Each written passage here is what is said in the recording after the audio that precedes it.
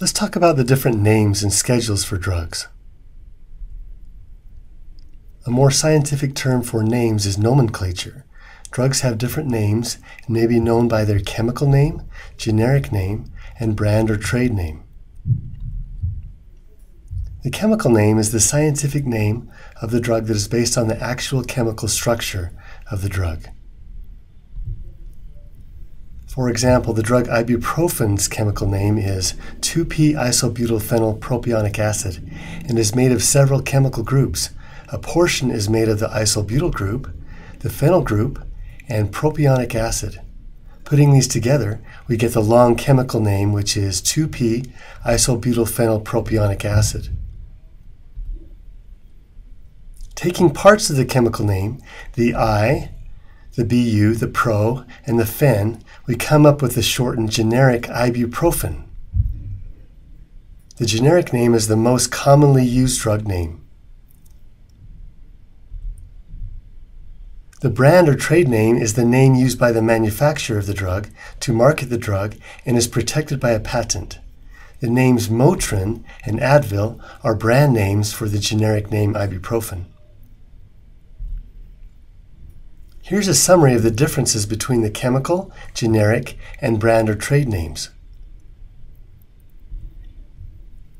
Drugs may be classified as a prescription or over-the-counter based on whether or not they require a prescription to be dispensed.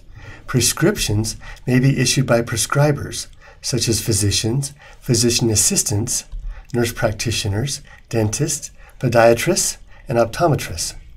Over-the-counter or OTC medications may be purchased without a prescription. Drugs with higher abuse potential are classified into 5 different controlled substance categories called schedules, with Schedule 1 being the most restricted to Schedule 5 being the least restricted. The schedules are enforced by the Drug Enforcement Administration, or DEA, and are based on their abuse potential and capacity to lead to physical and psychological dependence.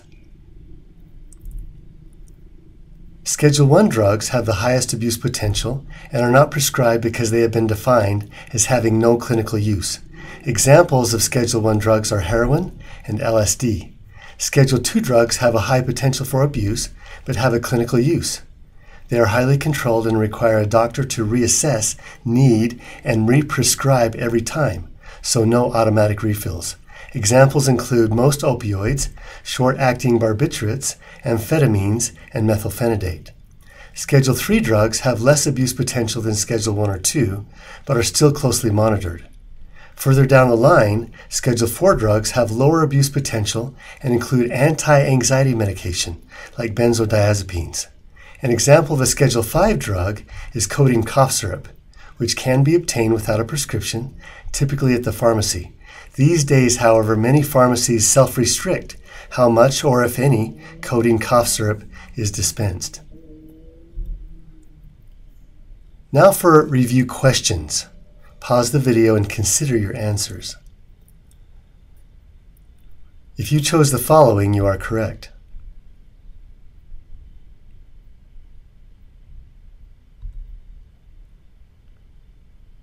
Thanks for watching.